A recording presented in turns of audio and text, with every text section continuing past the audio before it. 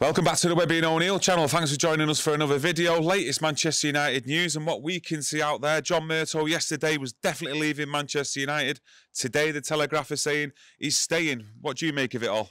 Well, you know, I expect this tit for tat, people PR putting out he's going, people saying he's staying. It depends which camp you're in.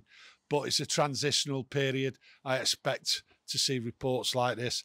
I do think John Murtough will be staying with his team around him. I'm thinking at the end of the day, he will be ousted further down the line, but not just yet. He needs people staying in. Yes, Sir Jim Ratcliffe wants his people in there, but so do the Glazers. Yeah, you're just saying that you expect him to go in the near future, did you say? But is this about now just stabilising the club and not making too many changes so there's even more of a damaging impact on the pitch? Yeah, I think what you have to have stabilisation in the club, especially in a period like this. You can't have everyone thrown out. Yes, there's targets there, what we all want to be thrown out of the club because they've failed to do the job, not been good enough. You know, if you look at John Murtough, he's been there 10 years. What would you rate him? Well, I'd rate it as poor. That's how I would see his work. But he has to be in place, in my opinion, to work things out. January transfer window's coming here. He's got the men around him, what pay the checks. He picks the players. These players, reports of players wanting to leave in January. So to have somebody there in place, stay there, John Murtough, get it done and look around and look for the person who's going to replace him. And then that transitional period will be smooth. We've got rid of the head, which is Richard Arnold, and that was quite right. Sir Jim Ratcliffe will get his man in, put him in place, and then everyone should work together towards the aims. And the aims will be by the time the summer comes, new people in place. Yeah, I think the head's the Glazers. I think Richard Arnold was the flunky, to be honest with you, and he wasn't a very good flunky at that. But with John Murtough, I think, like you say, I do tend to agree with yourself. I think these changes might be a bit too quick, a bit too sudden to make, especially with John Murtough. You've got to look at in and around the training ground. He's probably one of the highest ranking officials there at Manchester United at the training ground. So, you know, surely Sir Jim Ratcliffe, Brailsford, if he does come on board as well, and other people who maybe take over Richard Arnold's role, they are going to need to take up and take a deep look into what's been going on there in the recruitment side over the years at Manchester United, because he's had a major part to play, John Murtough, and he's culpable for the failings on the pitch. Oh, without a doubt, he's culpable. He's culpable for the players what have come in, what have been identified. I mean, if you look at some of the players there, we've been signing players who have been injured. That doesn't make sense to me. So he is culpable, but we don't need everyone being thrown out. If you get everyone thrown out, it's just more chaos, and then people just run amok. He needs to be in place. I don't want him there. I think he should be moved, but over time, I think Sir Jim Ratcliffe and the Glazers have been battling it, really. I think they've been arguing about get him out now. I think the Glazers have held on to certain people. I think that's how it's going to be. Yes, Sir Jim Ratcliffe's going to have a big say in how this club's being run. But at the moment, I think the Glazers are holding fire with certain people to fire. I think they want their own people in there to see the smooth transition and be aware of what's going on a daily basis. As we know, the Glazers aren't there at Old Trafford, never have been. And I think with Sir Jim Ratcliffe putting his people in place, the Glazers want some of their, let's say, their lackeys still there. But a transitional period is difficult and it will be chaos. Yeah, there's not too many stars, so to speak, on his CV either, really, for John Murtough. If you look at it over the years, yeah, we've had a couple of youngsters come through. You know, we've got the likes of Alejandro Garnacho currently in the first team, looks a player for the future, definitely. We have got Hannibal in and around there. I'm not too sure whether that was under the guidance of John Murtough, though. Maybe it was Nicky Butt just beforehand. But, you know, for me, going forward, you're looking at other teams as well. You know, look at Aston Villa.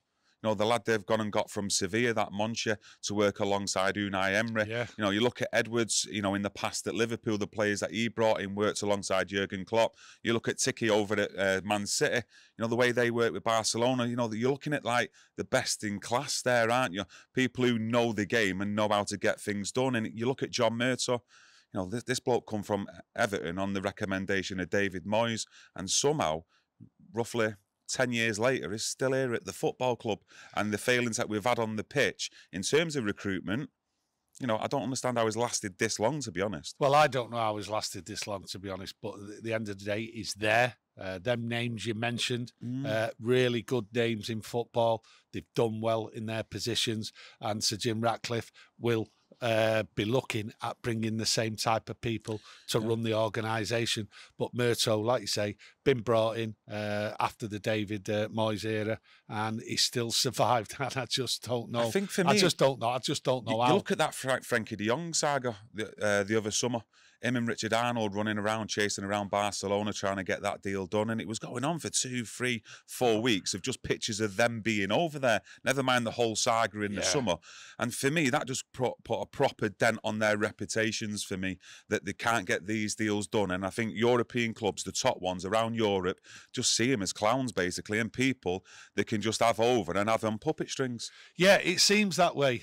United have always had a tax on transfers, we know that. Yeah, I agree. But the way John Murtough and that have sort of paid for players and that, it's been way too high. And that's been a large part of his job as well, John Murtough, you know, making sure that they don't overpay on players yet. He's not been the chief negotiator to do with transfers. I think that's currently Matt Hargreaves, and in the past it was Matt Judge. Yeah. We even had someone in a temporary role called Tom Keane, Michael Keane's brother, who a lot of you might remember for Man United playing at Everton now. Yeah. So it's been up and down. It's not been all his fault. It's not all been other people's fault like Richard Arnold, but it's been mishaps throughout the football club in decision-making where it's just not happening. And we need that freshness now, new ideas and a strategy going forward. You say it's a combination and it's not all John Murtough. Yes, it is John Murtough's fault. It is Richard Arnold's fault. They are the people in charge. Yeah.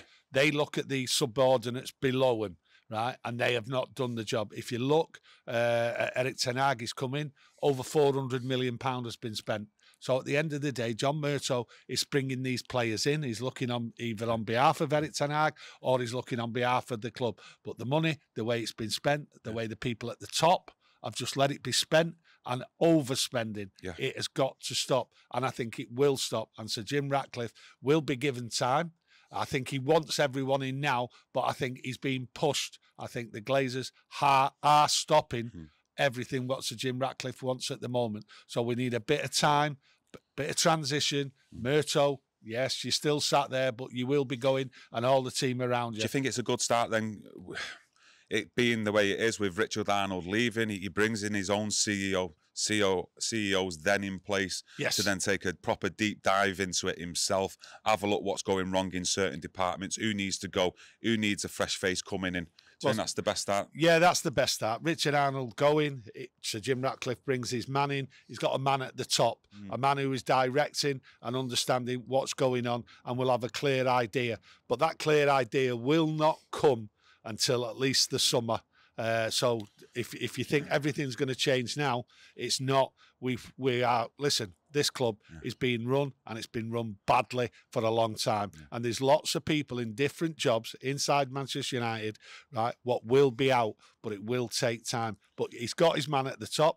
He'll bring him in, Sir Jim Ratcliffe. We have got to say, though, still got to be sceptical. We've got to still remember who's in majority charge of this football club. Yes. And for them not to have a say at all, who becomes the next CEO, I find highly doubtful. So, you know, you're sort of like treading on eggshells there. There's been a couple of names mentioned, like Jean-Claude Blanc, etc. He's got a great CV, high positions at PSG, chief exec as well at Juventus. So he knows what he's doing, the bloke, doesn't he? He's been involved in that environment of best in class. So, you know, let's just wait and see on that front. But again, you know, if the Glazers aren't going to have a say in it, you know, I'd run round with Shaw naked, to be honest with you. Yeah, well, listen, the problem we've always got is the Glazers there have got the final say. But having someone in charge in the CEO position will give Sir Jim Ratcliffe a clear run at just changing the club, changing the strategies, changing the transfer strategy.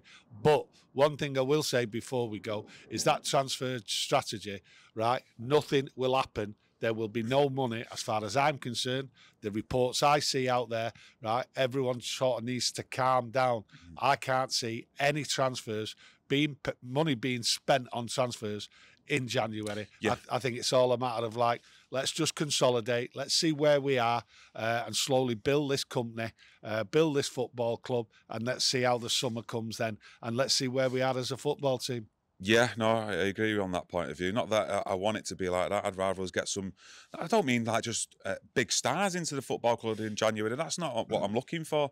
I'm looking for young, talented players that that can produce, then go on to another level, 2 or 3 levels. Yeah. By being at Manchester United and improving the team. But yeah, coming into January, it could be like last summer. Yes. Not last summer, last January with Weghorst, Sabitzer, loan signings, etc. But let's hope in the future something can get put in place soon, so we start seeing the benefits of things. Paul Mitchell's been muted. He's been at obviously Tottenham, Southampton, RB Leipzig, been at Monaco. I think he was having a stint in the States at one point, even Brazil. But, let's see, is he best in class? There'll be people out there who know a lot more than me on Paul Mitchell. There's other names mentioned, Dougie Freedman from Crystal Palace. Is he best in class? I don't think he is, to be honest with you. Has he done a good job at Crystal Palace? He probably has done in bringing 2 or 3, maybe 4 faces into that football club, considering where they are in the Premier League. But this is Manchester United, and a lot of fans out there who aren't United fans probably hate us saying that, but this is Manchester United. We're the biggest football club in the world, and we need the best in class. Well, we do need best in class. I can imagine button bashing going on out there now. Yeah, probably. Right. The thing is, we do need best in class, right? Is Dougie Freedman, you just mentioned him there, Crystal Palace. Has he worked with the world-class players? Has he worked with a big club like Man United? No, he hasn't. Doesn't.